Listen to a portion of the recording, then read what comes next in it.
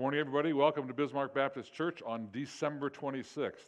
It's a unique kind of day today, the date, the holiday. It's actually a holiday in certain parts of the country. It's called Boxing Day in Australia and in Great Britain and in Canada, where I went to school. I'd never heard of Boxing Day before, so I had to kind of figure out, because it's a formal holiday. Traditionally, it's where the master of the house gives gifts, a box of gifts to the servants. And then the servants, they go home and give boxes of gifts to their neighbors and their friends. Smaller gifts tend to be. But that's what Boxing Day is all about. In the United States, the 26th is when we take stuff back. If the stores are open, we take our stuff that doesn't fit, stuff we never wanted to begin with, we take it back or re-gift it or something like that. Maybe today will be a little bit different. Maybe it's a day that in just kind of an abbreviated service, we just spend a little time on the weekend, Christmas weekend. We have just a time to be still and reflect and direct our thoughts toward God. That's what our prayer is for you. One announcement, by the way, just so you're aware of, next Sunday, January 2nd, 2022, will be where we're getting together for next week. It's going to be, our service will be over in the gym. It's going to be a brunch service, so we'll have time together where we have about a half hour to sit at a table with our friends and family and maybe get to know some new people and have a little bit of a meal together. And then an abbreviated service next Sunday as well. It's more of a time for fellowshipping together, a little bit of worship, a little bit of teaching. It'll be worth your while. We hope you come back for that. If you want to help with that, we'd love for you to bring a few things. We're having, I think, pancakes and sausage. That's going to be prepared for you. But if you want to help out by bringing some sort of pancake topping, could be a syrup or a fruit thing, or a fruit salad, something like that to share. So fruit, some sort of topping, whipped cream, chocolate chips, something healthier than that. You can participate in doing that as well. We want to go into a time of worship. And normally we would pray. I'd pray for you, and I'm doing that right now. But I want to give you an opportunity to have our opening prayer. So just where you're at home or in your car, wherever you might be, I want to encourage you right now just to be still and focus, turn your thoughts toward God. Ask Him to open your heart and the hearts of others, to use this service, to have His way in you. All right, let's pray.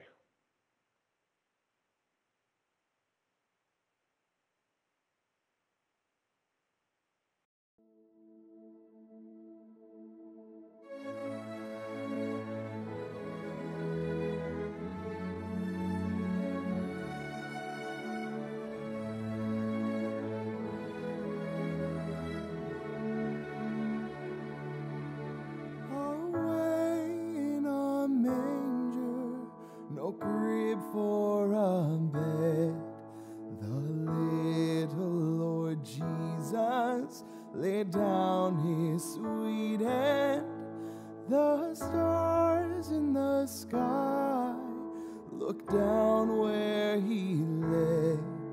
The little Lord Jesus asleep on the hay.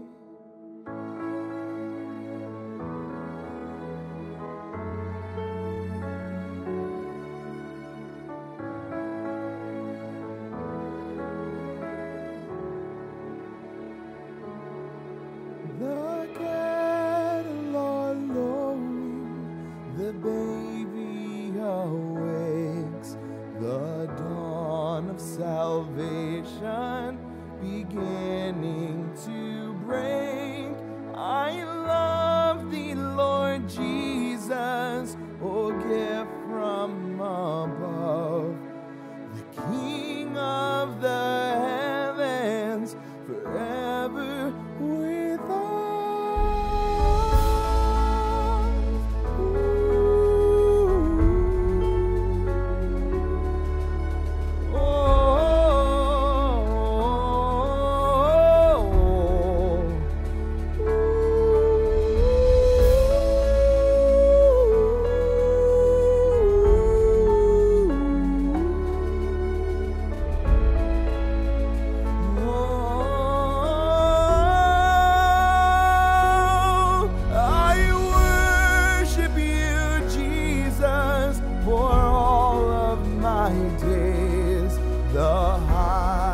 Of praises be unto your name, my God and my Savior, my King and my friend.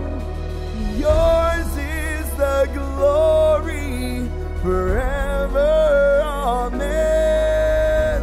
Yours is the glory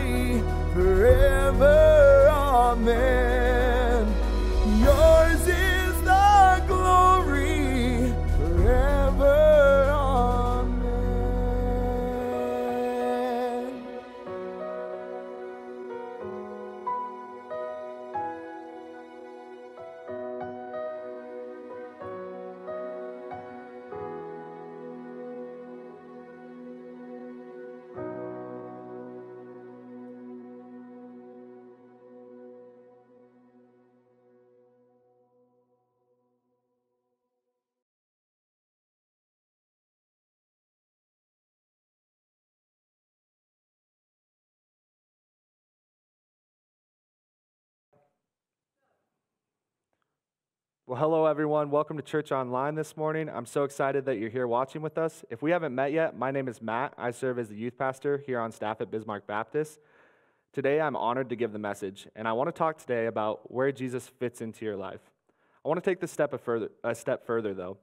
Right now, I want you to journey with me and ask, do I have room for Jesus? But not only that, where I fit Jesus into my life. A simple truth that I want you to realize right now is that Jesus, the Savior of the world, not only was born in a manger many, many years ago, but he's very relevant in our world today. Let's pray and we'll get into some scripture. Father, thank you so much for this time. Thank you for everyone that has chosen to get online and watch with us. I pray that everyone just keeps you in remembrance through this holiday season. We know you're the reason. Many years ago, you sent down your son to live a perfect life and die on the cross for us, and there's no greater sacrifice. So we love you, we praise you, we know it's all for you. Amen. And so today, we're going to start with a passage out of Luke, and it's chapter 2, verses 6 and 7. So starting in 6, it says, "And while they were there, the time came for her to give birth. And she gave birth to her firstborn son, and wrapped him in swaddling cloths, and laid him in a manger, because there was no place for them in the inn." For some, we approach Christmas as a cute story, and we only really deal with that story at Christmas. For others, the story of Jesus is a great historical narrative. The truth that I want you to understand is that right now, not only is Jesus' birth a fact of history, but it's also highly significant in our lives today. So what do you do with Jesus? Here's my question from earlier. Where do you put Jesus? I personally grew up in a Christian household, but never really understood the love that Jesus had for me. Every time something bad happened in my life, I blamed it on God. And I saw Jesus in opposition to me. I remember in high school, I was playing football, and I tore out my ACL and MCL, and I blamed everything on God. It was all his fault. I asked what I did wrong. I wondered what I ever did to deserve what happened to me. Later in high school, I finally started to realize who Jesus was and the love he had for me. But still, he was just a mere visit in church every few months. I wasn't committed to him, and I wasn't living for him. I remember everything changed in college. Everything I knew growing up, I just let go of. I found myself partying and drinking every night. I found myself depressed and empty. I still remember one night in my dorm room where the Holy Spirit showed up, and I remember I was just broken down into tears. I was crying and just could not control it. And I was talking to God, and I was talking about my emptiness and where I had found myself at this season in life. And that moment, Jesus really changed my life as I started to commit my life to him. I left college, and I was ready to give all my plans to God. I was ready to go wherever I was called, and God had taken control of my life completely and changed it forever. I want to look at some biblical responses that Christ was viewed as from different people. So the first response would be a threat to be avoided. For some, the birth of Jesus is seen as a threat to them. That could be in opposition of their religion, or for me, it was every time something happened to me, I questioned if God was in opposition for me. I thought I did something wrong. I thought God was against me. But for one person in particular in the Bible, Jesus' birth was a threat to the position that he was in, a position of power. King Herod was a powerful ruler of the Jews at the time of the birth of Jesus. Herod liked his power. He was going to make sure everybody knew it. If you remember from the story, 3 wise men came to visit Herod, and they were asking where the new king was to be born. We'll get more into the wise men later, but I want to go over Herod's response first. In Matthew 2, verse 3, it says, "When Herod the king heard this, he was troubled, and all Jerusalem with him." The Bible records that the king was troubled by the news of the birth of the Savior. As you can imagine, he was rightfully bothered by the birth of a new king as it challenged his position of power. Herod sent the wise men to scope out where Jesus was born and report back the news of his location. But the wise men were warned in a dream to not return to Herod, and that infuriated King Herod. Here is King Herod's response. Matthew chapter 2, verse 16 says, "Then Herod, when he saw that he had been tricked by the wise men, became furious. He sent and killed all the male children in Bethlehem and all in the region who were 2 years old or under, according to the time that he ascertained from the wise men." Herod was so threatened by Jesus and so infuriated that he was played by the wise men that he took out all his anger on Bethlehem. For Herod, Jesus' birth was a threat to his control and power. It was Jesus' very existence was to be avoided at all costs for King Herod. Herod had no room for Jesus. So that brings me to my second response, number 2, a dutiful visit. Herod's response represents those who would be uncomfortable or threatened by Jesus. This response, which is the wise men, represents who would find Jesus' birth a bit worthy of their visit. Most Christians are content with a mere visit, at least to Jesus every once in a while. Maybe that's weekly or monthly. Matthew chapter 2, verses 9 through 11, starting in 9, says, "After listening to the king, they went on their way, and behold, the star that they had seen when it rose went before them until it came to rest over the place where the child was. When they saw the star, they rejoiced exceedingly with great joy. And going into the house, they saw the child with Mary his mother. They fell down and worshipped him. Then, opening their treasures, they offered him gifts, gold, frankincense, and myrrh. When the star appeared, they were ready. They set off to pay homage to the new king.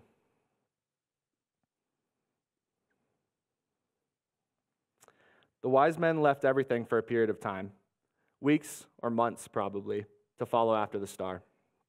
The wise men fit Jesus into their life, at least for a while. They were willing to sacrifice and worship. But we don't know much about them after this encounter with Jesus. What we do know is the wise men did not see Jesus as a threat, but they saw Jesus as someone worthy of worship. There are many Christians who attend church out of obligation or duty. They feel like they may need to attend or are forced to attend for some reason. Beyond a duty and a pleasant visit, let's look at another response. Response number 3 would be a changed life. Let's go over Luke's account to pick up 2 other responses about the birth of Jesus. Another familiar encounter occurs between a group of shepherds keeping watch over their flocks at night. An angel appeared to the group of shepherds who were minding their own business and watching their flocks of sheep at night. The shepherds were terrified, but they received word of a baby being born who is the Messiah.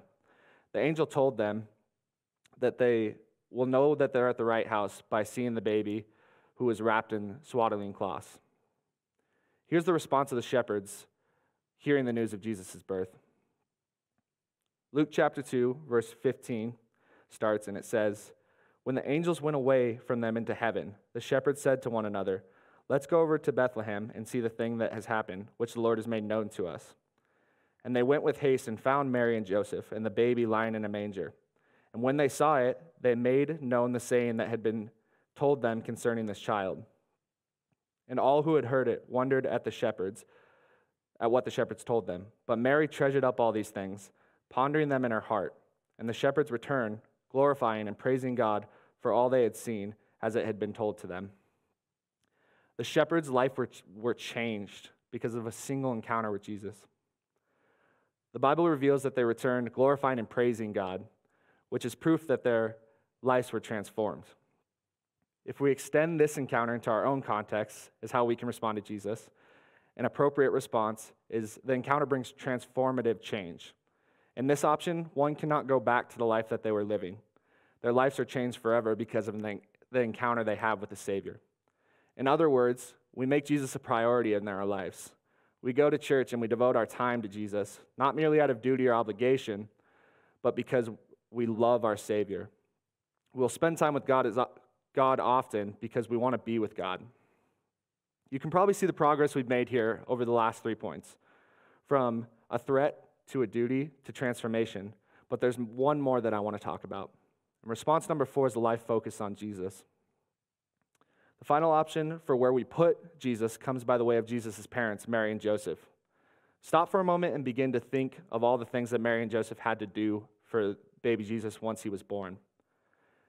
Mary and Joseph fed Jesus, they changed Jesus, they cleaned up after Jesus, they rocked him to sleep, they soothed him, they even made faces to make him laugh. One I often use with my nieces, but that's just me.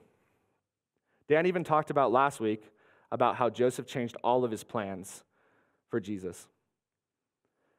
They did everything you can imagine a parent doing today to care for a baby. They were focused on Jesus. While Jesus is no longer an infant, we can take a cue from Mary and Joseph. We can focus and put it into practice in our own lives today. For us, focusing on Jesus means fully integrating him into our lives. More than making room for Jesus or fitting him in when we feel we need him or when it's convenient for us, we should focus on Jesus, giving him access and priority in every single part of our lives. So where do you put him? Let's go back to the original question. Where do you put Jesus in your life? I'm going to go over the responses that we had really quickly, and I want you to think about where you put Jesus. Is he a threat? Do you have no room for Jesus? Are you too busy? Does he challenge the way that you're living? Is he a one-time visit? Do you fit Jesus in? Is he an occasional visit? Does he change your plans? Are you a transformed life like the shepherds? Do you make priority time for Jesus? Is your life transformed by him? Or is your focus on Jesus? Jesus is fully integrated in every single part of your life.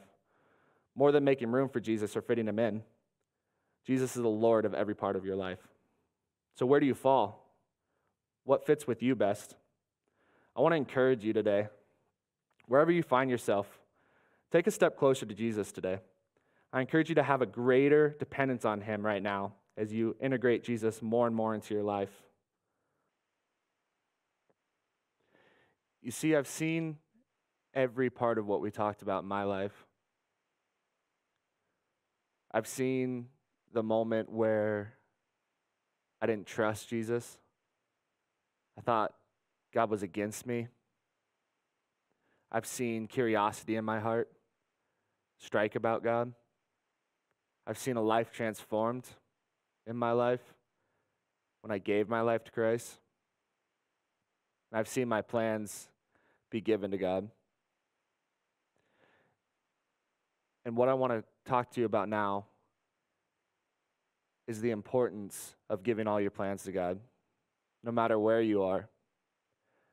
You see, I've put so many things at the throne of my life. I've put partying, I've put football, I've put relationships, but none of them have ever loved me back. There's only one thing that I put on the throne of my life that's loved me back, and that's God. So I want to encourage you today, whatever stage you're in, there's an option to take a step closer, and it's completely changed my life. I know it's completely changed others' lives. I'm sure they can speak on that. But wherever you are, there's always an option to take a step closer. Let's pray. Father, thank you for this time. God, thank you for everybody listening. Father, I pray that we can just have a realization of where we're at and the areas that we need to give to you and the ways we need to come closer to you. God, I thank you that even though we turn our backs, you never turn your back on us. We love you. God, I pray that we can just focus on you through this holiday season. And even though Christmas is over, God, you're still so relevant. So we love you. We praise you. It's all in your name we pray. Amen.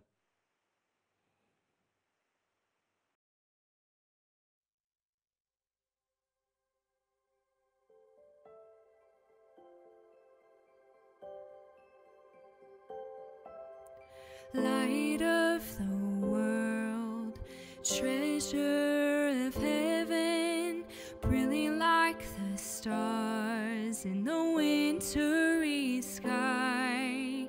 Joy of the Father, reach through the darkness, shine across the earth, send the shadows to flight.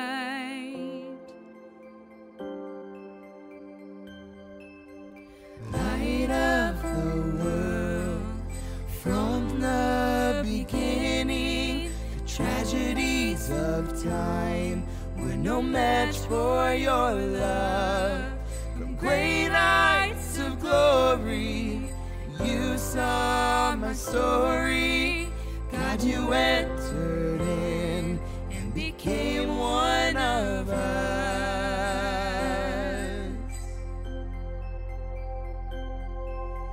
Sing hallelujah, sing hallelujah, sing hallelujah.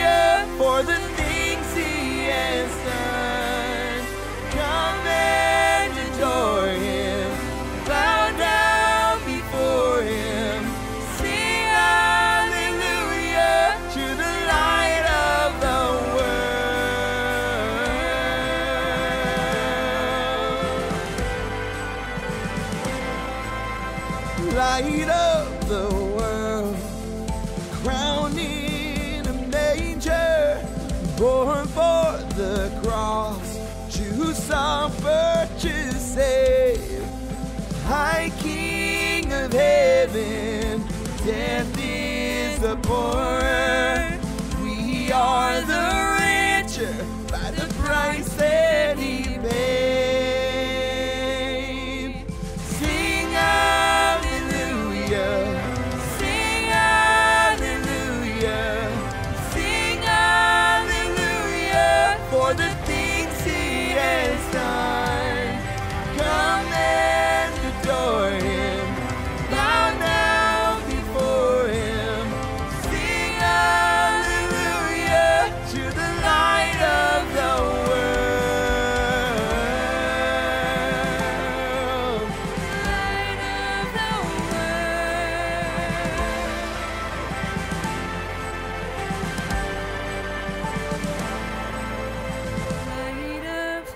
world, soon will be coming with fire in his eyes. He will ransom his own.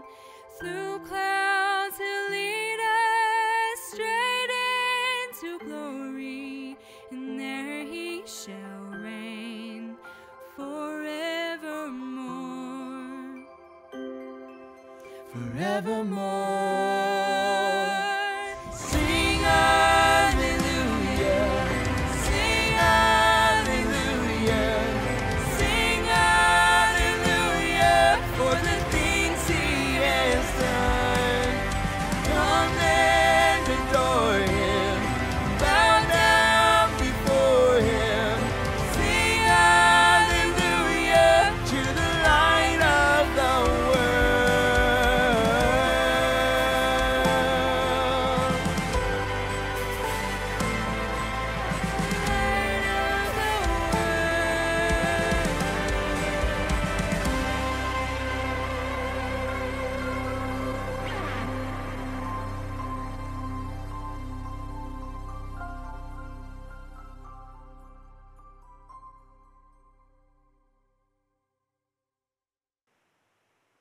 Thanks for being part of our service today.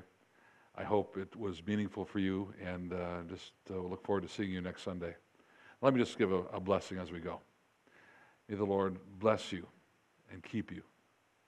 May the Lord be a light unto your life. May the Lord make you aware of the invitation he's giving to you.